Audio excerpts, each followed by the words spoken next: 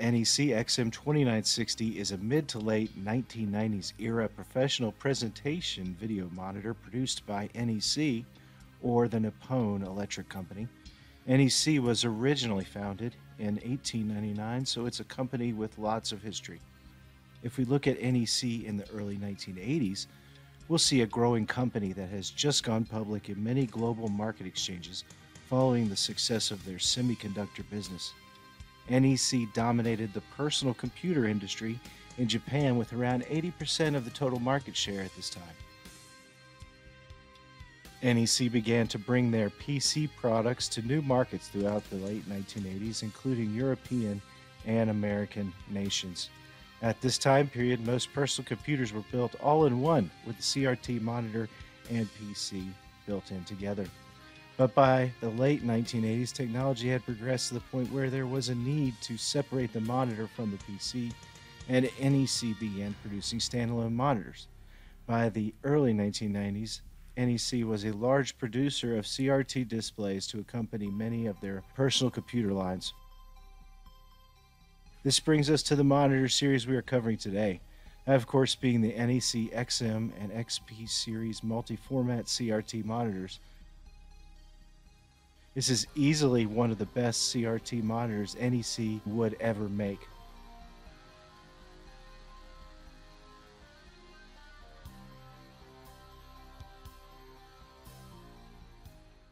Here's our first look at the massive NEC XM2960. Again, this CRT is just colossal. It's almost a 2-foot cube in shape, and it weighs nearly 120 pounds. It has a 27-inch viewable display area, and it is in, of course, the 4x3 format. Now, the video resolution, it does change on this one based on the input that you are using. If we start with composite video, it's going to be listed at about 500 TV lines of resolution. And then if you move up to S video, you're going to get up into 600 TV lines of resolution. And ultimately, you could go to RGB support, and that has a maximum resolution of 1024 by 768. Now, this one does support a lot of video formats and resolutions, including NTSC, PAL, CCAM, and any RGB signal with a horizontal frequency range of 15.75 kilohertz up to 65 kilohertz for this model. And if you have the XP model, that will go all the way up to 95 kilohertz on the horizontal frequency range. And then it needs to have a vertical frequency range of 40 to 120 hertz. It has a universal power supply inside of it that does work from 100 volts AC all the way up to 240 volts AC. The monitor also has a very nice remote control that provides complete functionality in the palm of your hand. It even supports geometry adjustments, which is good because this monitor needs a lot of geometry adjustments. Now let's flip around and take a closer look at the back panel of the CRT, and then we'll look at the front panel too, and kind of go through a little bit more on what you can hook up into the monitor.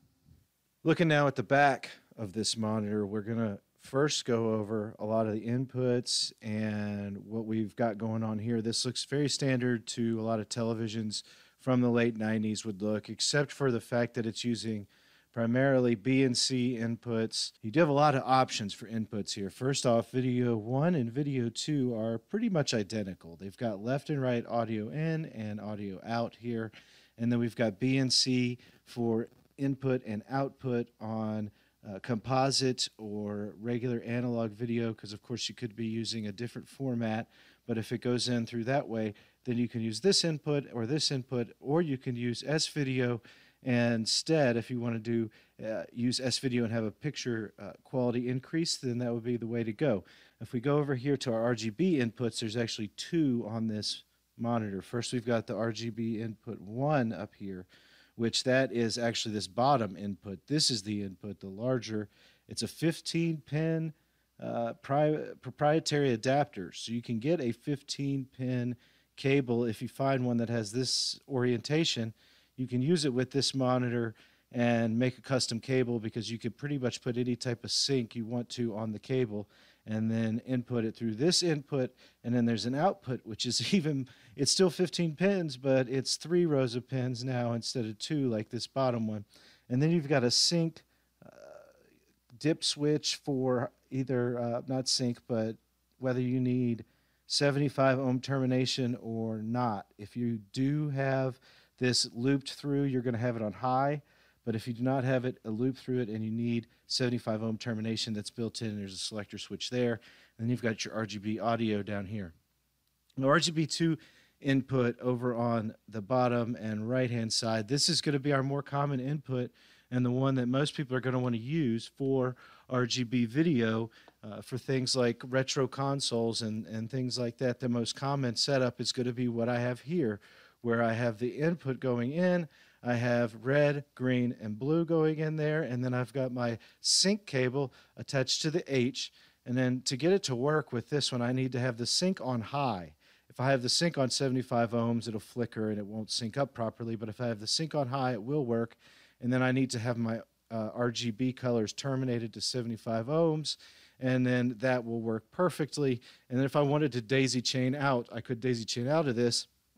But this sync separation here just gives us the capability to input different types of sync if you had Extron devices or other things that had sync separated between horizontal and vertical sync. You can easily input that in this monitor. And then we've got our remote PC external controls, which you can use a universal controller that would have been manufactured by another company, or even NEC probably had a version 2, where you could plug in this and control it from there. And that's part of this remote plugs here, kind of similar to the Sony style. And then we've got a dip switch. And then the dip switch has a guide up here that tells you what the dip switch actually does. So you want to have at least normal sync selected up. So that's number 2 on the dip switch. And then wireless remote, you want to have that turned on, number 7. And that way you can use your wireless remote and your normal sync. If you wanted to do sync on green, you can actually switch that up here by switching this dip switch. And then if you wanted to have it in a power management mode, which I don't know that we'll be worried about, it's number 4. And then one thing to note, if you do put it on number 6, if that's turned on, and even if number 8 is turned on, then that could limit even the ability to turn the monitor on. Check that these dip switches are selected at least the way they are set here, so that initially when you turn it on, it'll work if it's supposed to work. The last thing I want to mention on this is this cutout right here. There is a giant noisy fan in this. You might have even heard the fan in the audio background from the opening segment. I had to turn the monitor off just to shoot what you're seeing now, because this fan is so noisy.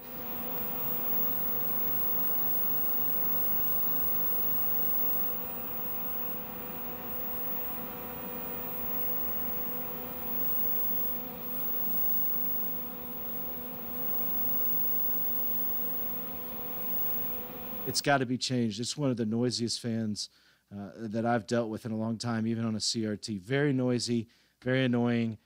Hopefully it's just something simple on like 5 or 12 volt DC power rail, so we can change it for something else. But that's not a good solution as is. Now let's turn around and take a closer look at the front side of the monitor, and we'll go through some of the buttons.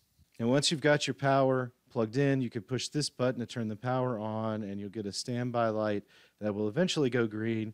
And then this is simply how you go through and change first through your inputs. So there's your RGB1, RGB2, video 1, video 2. And you can press this to proceed down here into the menu, and then you get to use the on-screen menu will come up, and then you can use these buttons to cycle through the menu and make adjustments similarly to a television or something, a computer monitor from this era.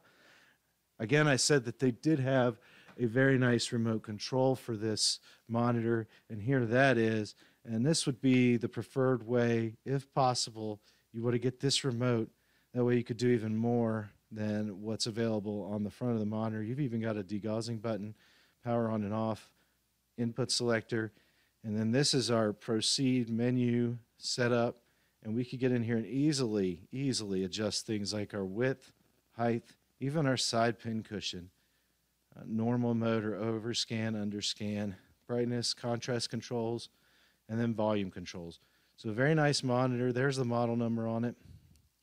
So ultimately our goal is to get this monitor looking spick and span as far as cosmetically and internally on performance. Like I said, one of the biggest things we need to do is figure out a good fan option because it is just too noisy. It almost gives me a headache sitting right next to it.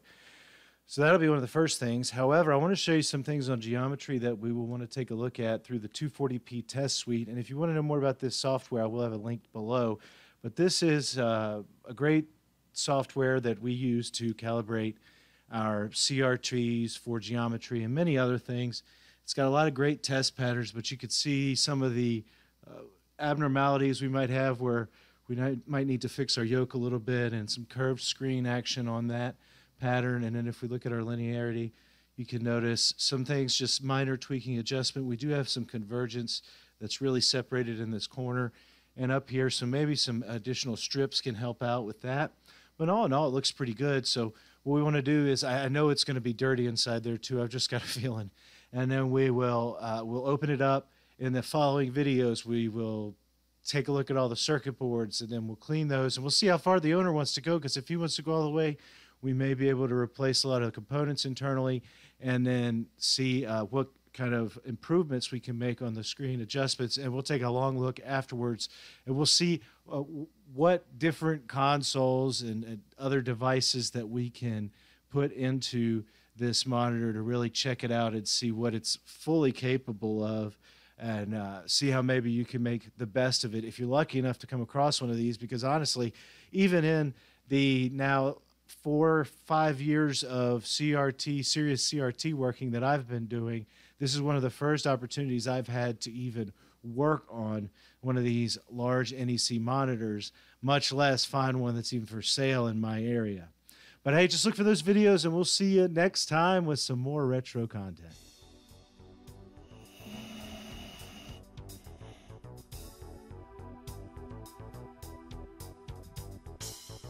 Oh, Brutus, it's time to wake up. Hey, that's right. You ready to go work on a CRT? Oh yeah? Well, hey, before that, let's take a look at some of NEC's early products, including some of their original CRTs. Yeah. Tell everybody you're okay. Yeah.